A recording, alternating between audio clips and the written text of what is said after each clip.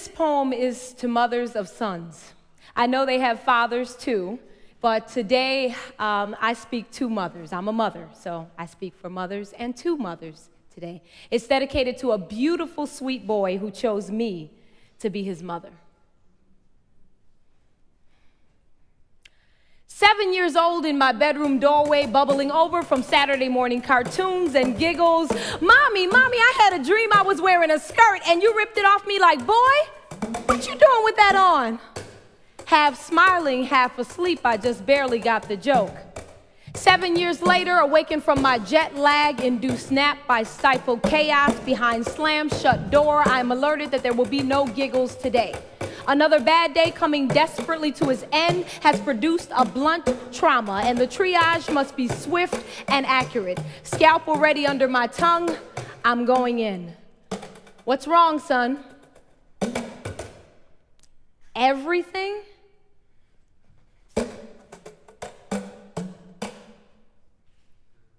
What's wrong with you, son?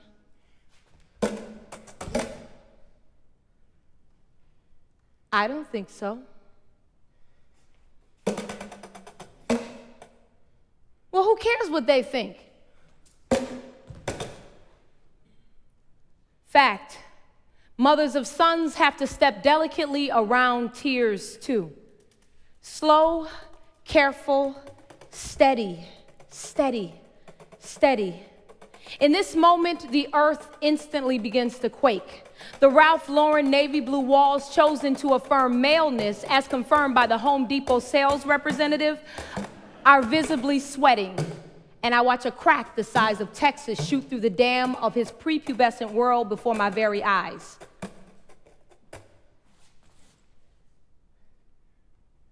Because I don't want them to be right. I don't know why I'm so obsessed with the paint on the walls in this moment when I'm clearly in the quiet iris of a hurricane, but my eyes find the closet door a soft sky blue oasis. Did I choose the wrong color? Fact, mothers of sons choose blue because blue is the option for boys, right?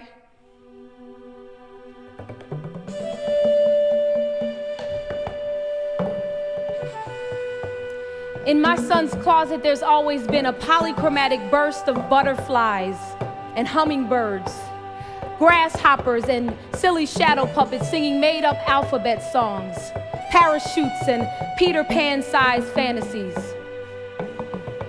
The little window in there always faces a ruby-slippered sunrise, his dancing shoes lined with gold dust, hyper tippy toes, repetitively and eternally in motion.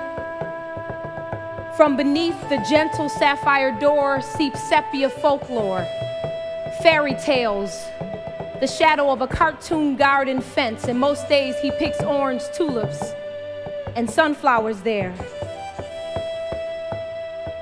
But on this day, he has become aware of his 7-year-old little boy spirit in there, crouched behind the slate door, beside a toy box full of broken parts with sentimental value, and he is in full anaphylactic shock. Terror in his eyes like desert sand, his breath stalled in strange spurts, and I know neither my Lamaze nor yoga-trained breath will find its way to his lungs, no matter how insistent, how thorough my inhale, exhale. Silent prayer is patting his little limp hand in an attempt to coax him out and safely back into my sweet boy's present body, still blooming softly at its own pace. So I wait. I wait for the words to wash away the sound of tears.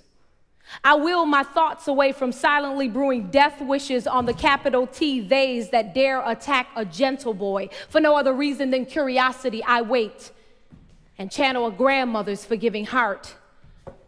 I try to rock a rhythm he can't resist as he comes face to face with the choice between training wheels bent and diving headfirst over handlebars into inevitable stitches and permanent scars. I wait.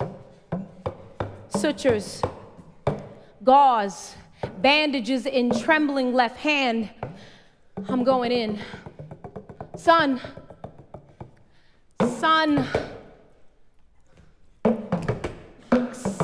I really need you to listen. Fact, he's a teenager, he knows everything. And naturally, my ancient wisdom couldn't possibly apply. But I'm hoping that today he knows that I must give it anyway. Because the truth I am forced to know is that the weight of these words must be heavy. Heavy enough to keep him from joining the exponentially increasing numbers of urban gay males in the U.S. who will make their first attempt to end their own lives before the tender age of 16. Yet light enough to allow room for art and imagination and the generosity of spirit that will sustain his skinny teenage frame through the awkward squeal of puberty and inevitable heartbreak. Son, I need you to listen. Not to me, not to them. I need you to listen to yourself. What do you feel inside you when the butterflies fly freely, when time catches up to your heartbeat and all you want to do is sing? What are the lyrics? What song lulls your spirit senseless when you wake up rested? No nightmares, no lingering terrors. Whose smile falls on your lips? What do you feel inside your heart song? Because they can't know. They can't imagine in their wildest fantasies what twinkles inside your tiny little pupils, what magic and mystery blinks your eyelids and flutters your fingertips in your sleep. They don't know and may never know that sweet blackberry juice from ancient vines boiled the black into your mahogany skin, that your melanin was blessed by voodoo mystic high priestesses who whispered warrior chants to my womb. If they knew that they were in the presence of brilliance, more mud lines the inner chamber of your heart. And if your sleeping dragon was awakened, she would waste no time on venom and vengeance, but her fire breath would glow eternal and burn violet.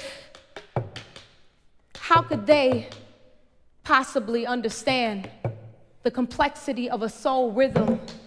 Syncopated to Allah's metronome, time to tree branch swings and the orbit of outer rooms, while theirs nod to the trends and whims of commercial chart toppers.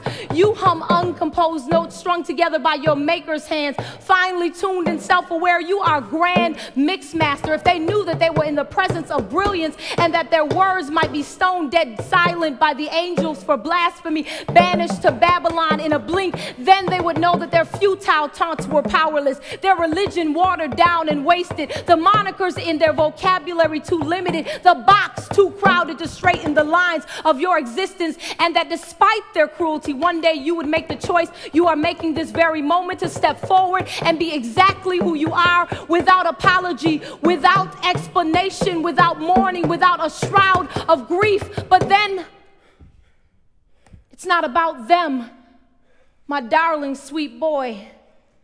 They may never have a clue. They are not meant to understand this because the knowing is meant for you.